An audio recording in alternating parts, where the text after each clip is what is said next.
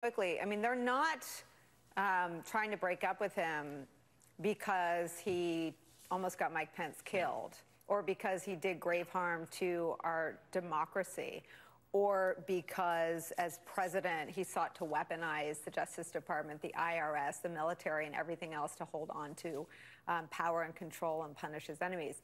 They're trying to break up with him because they lost so many offices and so many times with him. They lost the Georgia special. They lost the 2018 midterms. They lost the 2020 presidential. They lost the 2020 Senate. They lost what they thought was going to be a red wave that would finally cleanse all of their political sins and standing by him. And you got to go back to Access Hollywood when the first group of elected Republicans said, in for a dime, in for a dollar, I'm standing by my man.